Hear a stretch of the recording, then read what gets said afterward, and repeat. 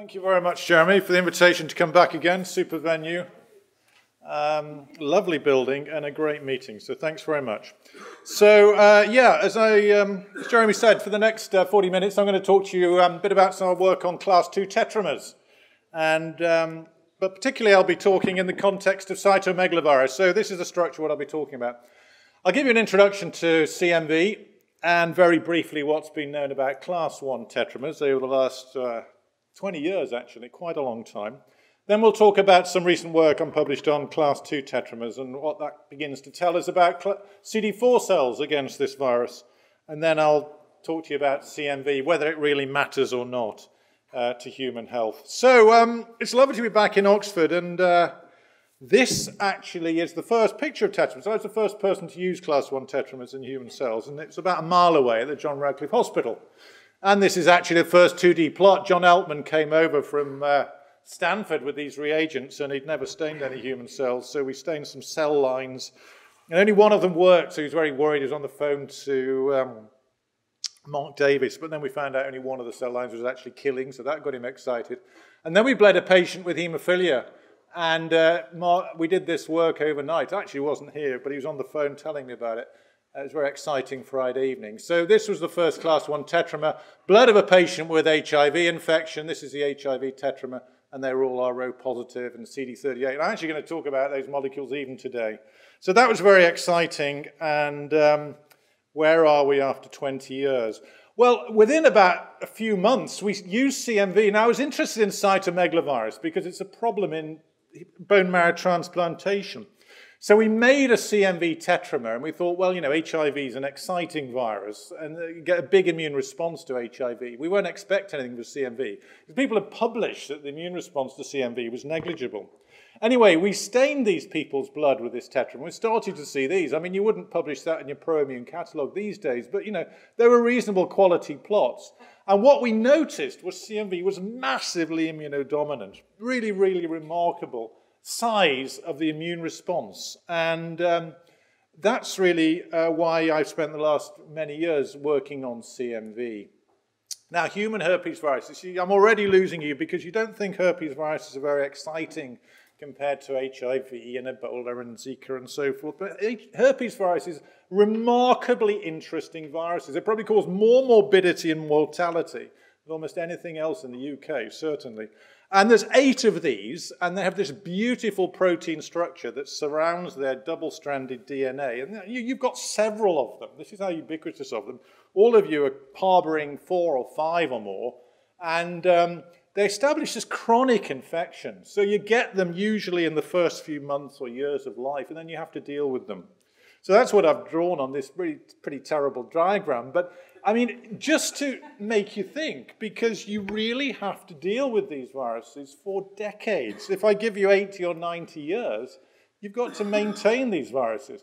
And of course, they're not new viruses. Unlike HIV and Zika and so forth, we've evolved with CMV. I mean, CMV was around long before Homo sapiens. So as I say at the end, it's really part of your genome in a way, but it just happens to be on a virus. So you have a very subtle relationship with these viruses. And all of these viruses, all 8 of them, have adopted different ways of living with you. Like you've all had chicken pox, you know, when you were 5. Well, that virus is still in you, living in your dorsal root ganglions. And it might be latent, you know, it might be sort of quiet, although that's under debate. And EBV, it goes into a latent state. But CMV, we think, is almost constantly testing your system. And I'll explain that later, that you have to constantly fight it. Now, the reason that herpes viruses are particularly bad, although there's lots and lots of interesting lessons coming up, is that when your immune system is suppressed, and that happens a lot, of course, due to infections or hospitalization, then you have all sorts of problems. Fetal infections, organ transplantations. Okay, we'll accept that's where herpes viruses are bad, but what's particularly interesting, actually, is that their importance in, you know, hopefully you're relatively immune competent people is becoming apparent. Who would have thought?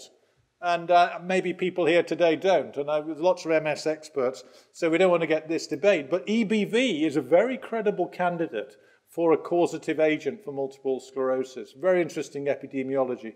CMV may well drive immune senescence. And I'll tell you today, maybe CMV is very important in vascular disease. So you can see what you think. So CMV, highly prevalent. If you look around the world, Japan, Southeast Asia, Africa, it's very nearly 100%. Dropping very dramatically in Western Europe. Epidemiology is not known exactly why, but it may be something to do with breastfeeding or lack of, and because it's very highly transmitted through breast milk, and maybe we've started to break that cycle. So you could say maybe half of you are CMV positive, half of you are not. So that's how you can think of it.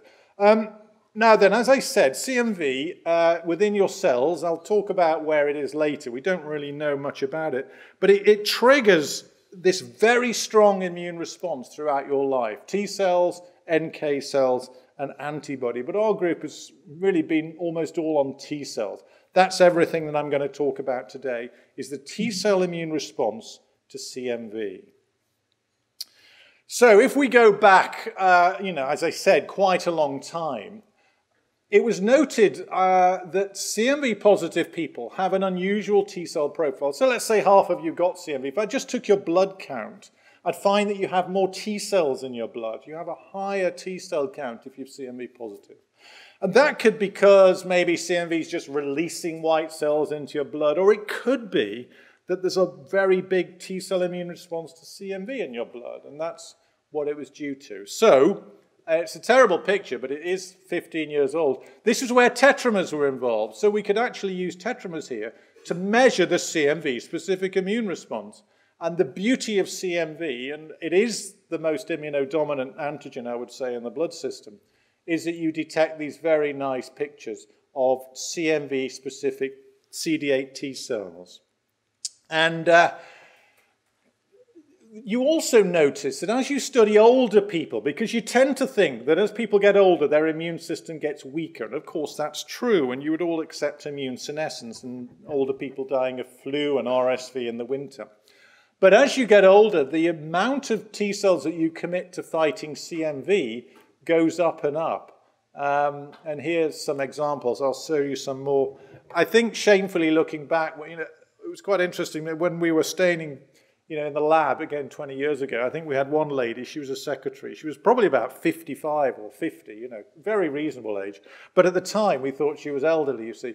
And we started to notice this pattern of increased T cells in older people. So interesting. So there's an example of an older person. So quarter of all their CD8s in their blood is directed to CMV. And there's lots of papers published on this. And some people have called this a memory inflation. It's a very memorable term. Your memory T cells inflating during your lifetime.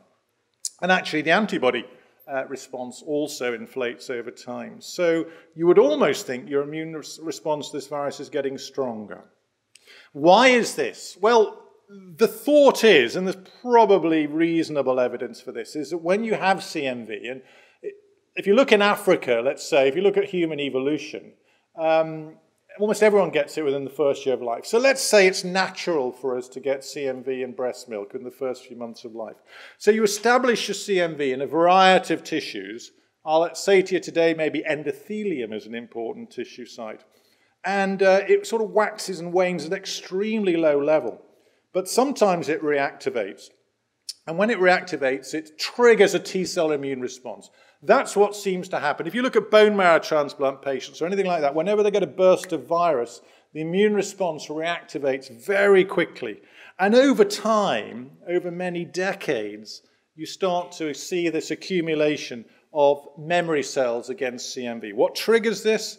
Well, it's actually a very interesting story because stress, however you regard stress, is a very strong stimulus for reactivating herpes virus. So if you think about all these students, we're in Oxford, aren't we? When they have exams, they have cold sores, that's herpes simplex virus. And any sort of stress, interestingly, not just physical stress, not running and all of that, but psychological stress. If I was to, psychologists tell me these tests that they do, if I was to drag any of you up onto the stage right now and say, tell me about your life story and your strengths and your weaknesses, that would release lots of adrenaline into blood. You can't stop it. And even those levels of stress, psychological or whatever, release this inflammatory response. And more of that later on. Right. So what about the viral load? So we're seeing evidence in people as they get older of bigger immune responses, enormous immune responses in their blood. What about the viral load? Well, one of the problems with CMV, one of the beauties of the evolution of CMV, because it doesn't want to damage you, it hasn't evolved to damage you, we've got this nice status quo, is that the viral load is very, very low. It's almost impossible to measure viral load in people like you. So what can we do? Well, what we've recently done, which is helping a little bit, is to use digital PCR, which is a system where you create these many, many thousands of paraffin droplets and do individual PCRs on an automated system. And CMV lives in monocytes, and if we actually pull out monocytes and do digital PCR, we can start to get a sort of quantification of CMV in the blood of people. So these are monocytes, they're negative, and these are the individual dots, and this person has a lot of CMV.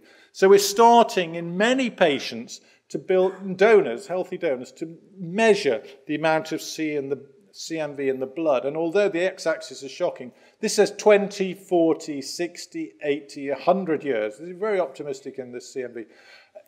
The CMV load within your blood starts to take off. So it does seem to be the case that around 80, the amount of virus in your blood increases quite dramatically. Is that evidence of loss of control, of real immune senescence at that age? Well, it certainly could be. And that is probably driving this CD8 T-cell immune response that I've talked to you about. So, in essence, the immune response to CMV is massive. Let's say you get infected here. This doesn't have times. Or let's say you get infected at the age of, I don't know, 15 or whatever. You have to develop this very strong immune response, and you must maintain that for the next few decades. You mustn't be given Campath or any of these drugs, which are wonderful, but they do cause CMV reactivation and so forth. So you've got to maintain it to stop CMV. And then as you get older, you probably get further inflation of this immune response. And of course, we all know that T cells go from naive to central memory and then to these terminally differentiated things. Another thing that's come out of CMV is that it drives T cells right to the limit. And if you look through tetramers, this is a tetramer stain of CD8s here, you'll see that they lose 27, they lose 28. It's a very characteristic feature that these CMV T cells have really been driven hard. So that's basically the introduction to class 1 and what's happened over the last few years. But what about class 2? It'd be lovely, would it not, to be able to study CMV-specific CD4 cells in the same way. And I mean, there are plenty of papers showing that CD4s are important in CMV. We don't even have to look at those because you know that's going to be true. You know, I mean, of course, all these different arms of the immune system are going to be important. And we know that if we use an antigen, if we just look for CD4 cells the old way, by bleeding you and putting a bit of CMV protein on your blood, we find that as people get older, again we're seeing evidence of this memory inflation of CD4 cells. So you look at the axis, you know, this is very big again, up to 10% of all your CD4s against CMV in some of these older people. But what we lacked, of course, was a tetramer. Would it not be beautiful to study these cells directly? And the problem has been there's been fewer epitopes. As I said, you've relied on functional assays, and we haven't had enough direct reagents.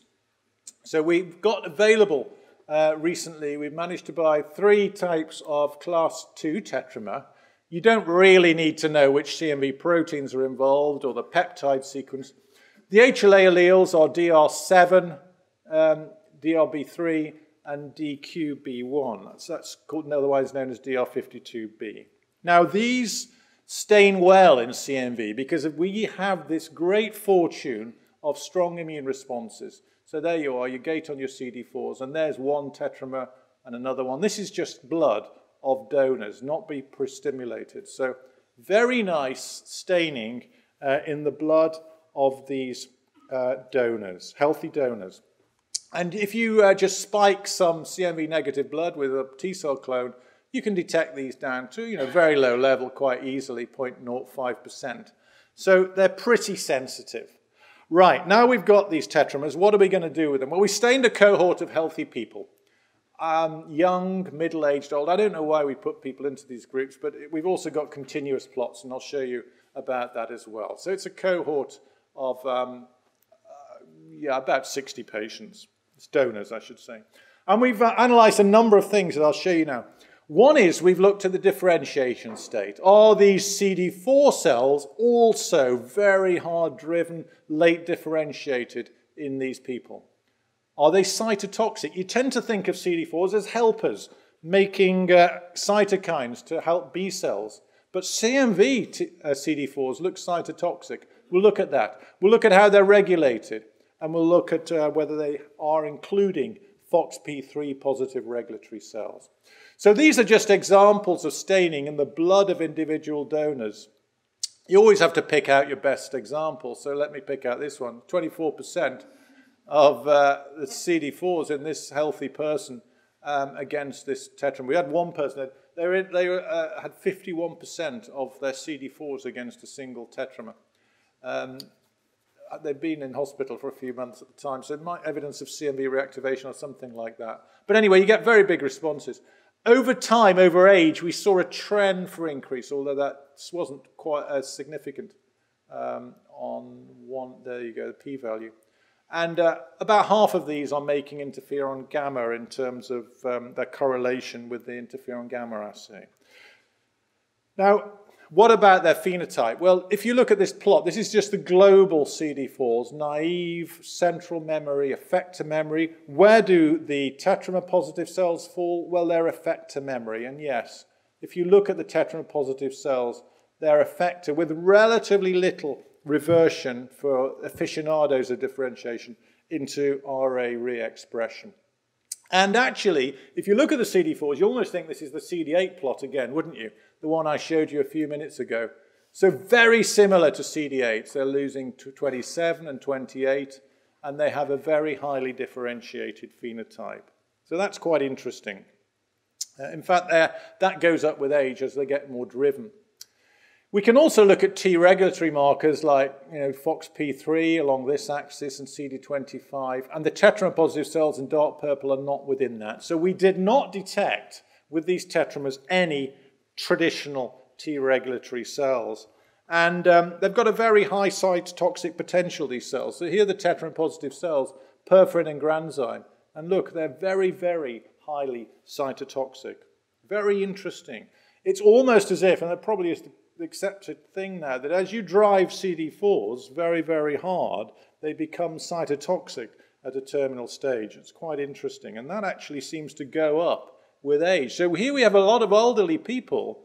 They've got enormous numbers of cells in their blood, which are also cytotoxic. And interestingly, these T cells express fractalkine, which CX3CR1, which drives them to endothelium. So, as I'll say to you in a minute, if we're worried about CMV and immunopathology, it may be because these T cells are damaging endothelium. So here we go. We've got lots of cytotoxic CD4s in the blood of these healthy people, targeted to endothelium. How on earth are they regulated? Well, of course, the important regulatory molecule, as David Raith has mentioned earlier, is PD-1. This is the hottest molecule in biology at the moment, isn't it? Because antibodies to that receptor can cure, 20% maybe of people with certain forms of cancer. So it's a very, very hot topic. What about PD-1 on our CMV cells? Surely PD-1's exhaustion, isn't it? We're not going to see anything, are we? Well, we see lots of PD-1. So again, on our tetramer-positive population, you can see sizable PD-1 expression, and that's shown here. PD-1 is a marker of natural regulation of chronic antigen stimulation. And in fact, this PD-1 expression, if anything, goes down with aging, again raising concern about how elderly people are controlling these huge populations of cells. And I mean, this is just to show you what you can do with class 2 tetramers. So we've pulled out these cells directly using magnets and done transcriptional analysis, but I haven't got time to talk about that today. So our model, really, using this, is that these CD4s are at present at high number. They respond to adrenaline and stress, and they're mobilized probably towards endothelium on fractalkine binding, killing virus, possibly killing endothelial cells as well, and controlling the viral replication. So, does it matter? You know, we've got this immune response and viral load going up in older people. So, does CMV impact on the health of older people, on their overall mortality, or indeed on vascular disease? Because I'm trying to suggest that endothelial targeting might be important. So I'll just show you some evidence on that. So this was some work we did with Carol Payne from Cambridge on a cohort that she had of people in Nottinghamshire. And they were collected at the age of 65 and followed over 20 years. And we just did an incredibly simple experiment of taking their blood at the age of 65 and seeing if they were CMV negative or CMV positive, and then just seeing how that correlated with death. And the take-home message in this study, which was probably 25 years old when they were entry, so you've got it, this is about 1990 in the UK, that CMV positive people lived about 4 years less long. I mean, we're corrected for everything else, because CMV is correlated with a number of factors which we can talk about. But it did seem to be the case that CMV infection was driving early death in this UK cohort. Before you panic, those half of you have got CMV. I should also say that Japanese people are very highly CMV positive. And of course, we know their longevity is perfect. So it's all a little bit about context and lifestyle as well. Now, why were these UK people dying? The reason that they had an excess mortality was very clear. It was all about cardiovascular disease. They had a near doubling of cardiovascular mortality in the CMV positive cohort. So what about CMV and vascular disease? Well, I'm just going to tell you a story which we think may be quite important. I'm not a vascular biologist, there may be people here who are, but I think as far as we're concerned, this is memorable to me, chalk and cheese. So cheese is atherosclerosis, the thing we worry about, cholesterol, you know, the major killer that has been, certainly, although it's plummeting actually in terms of incidence and mortality at a rate of naught. But that's a disease of intima. That's the cheese. The chalk is arteriosclerosis, stiff vessels. Stiff, I'll show you a nice picture. There's the cheese and there's the chalk. So the chalk vessels are patent. Blood can get through, but these vessels are not elastic. And therefore, they're hardened. They're a bit like copper pipes when the blood vessels that come out of your heart should be much more flexible. I'll show you a picture. This is your main artery. Let's say this is your aorta coming out of your heart. And when your heart beats, it sends a pulse wave down the arteries, and then actually that comes back when the vessel, you get some pressure back when the vessel contracts. That's how your coronary arteries perfuse your heart during the resting stage. That's when the blood goes into your heart. But if you have blood vessels which are like copper pipes, the wave goes down very quickly. It's called the pulse wave velocity. I've never measured it myself, but it's highly correlated with death and cardiovascular disease. It's a very bad thing to have, particularly if you've got kidney disease. And we've published recently with Charlie Farrow that CMV positive people have stiffer vessels. We don't need to look at the details, but if you look at this is the aorta coming out the heart there is less elastication, much tougher vessels. So we think that CMV may be driving arteriosclerosis. And so if blood vessels become stiff, this can lead to an increase in blood pressure, particularly actually for aficionados, pulse pressure. The difference between systole and diastole gets accentuated when you have very stiff vessels. Well, what about CMV? Can CMV raise blood pressure? Well, we studied a cohort of 1,000 people in Edinburgh with Ian Deary. It's called the Lothian cohort. It's a very interesting study because these were people who all did their 11 plus in the 1940s. And then he made these poor 70-year-olds do their 11 plus test at the age of 70.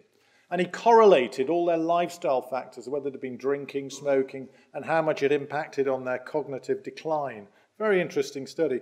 But we were just interested in CMV. And what we found is that if you look at the systolic blood pressure, the top blood pressure, in CMV-positive people, it was 3 millimeters of mercury higher in the CMV-positive people. So in essence, in this 1,000 donors in Edinburgh, healthy people, the ones who were CMV-positive, when we corrected for everything else, smoking, diabetes, all that sort of thing, they had a 3 millimeter increment in blood pressure.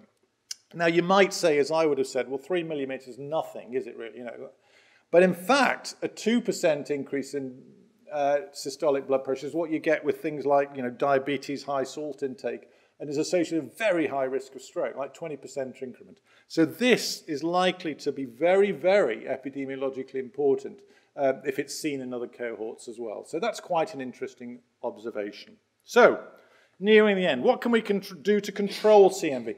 If we think it's bad, if we think it's damaging blood vessels and more, what can we do? Well, we're just trying a study. We just finished a study of antiviral treatment in older people, so we're looking at that so to see if we can reduce the viral load, and that'll be of interest. And vaccination is some way off, but eventually, I mean, human beings, you know, eradicate everything. So we're going to eradicate all the herpes viruses. It'll take a few decades, and goodness knows what our health will look like. But that's one thing that will come along in time. So the reason I raise that provocative point is, well, what is Homo sapiens? I mean, we all sit there with your 10 to the 14 cells, and you think, well, that's me, isn't it? I don't want anything else. But you've had everything else, you know, throughout life. You've had parasites, and we can probably get rid of that. You've got bacteria, and we can't get rid of those. We've tried, but, you know, microbiome is all important now. And we've got the viruses, chronic viral infections, which, again, you know, we'll probably get rid of with EBV and CMV vaccines. But in fact, there's a lot of interest in the virome now and what it can do for you. And there's bound to be benefits. There's already evidence for CMV helping to reduce cancer in certain indications. I was just saying to my colleague, we think it reduces allergy. No doubt about that. So they do lots and lots of good things as well as the bad things that we see in modern life. And in fact, this loss of control with aging is seen with lots of herpes viruses. We know that we can get shingles when we're older. We just accept that that's immune senescence. Some lymphomas in old people are driven by EBV. It's rare, but it's definitely there. And we think that CMV and vascular disease may also be important. So, CMV, which I've tried to say can be interesting, is the most immunodominant influence on the lymphoid repertoire in the blood. No doubt about that, I would say. And tetramers have revolutionized the study of the virus, and we've got class 1 and class 2 reagents now, which are very useful. And we need these reagents to try and uncover the subtle influence of CMV, and indeed other herpes viruses, on human health. So I'd like to thank the scientists who did this work. Annette has driven the class 2 tetramer work with her colleagues here. George and Carol helped on the epidemiology, and Ian with the loathing cohort, Charles with the arteriosclerosis, and funding from the MRC. Thank you very much.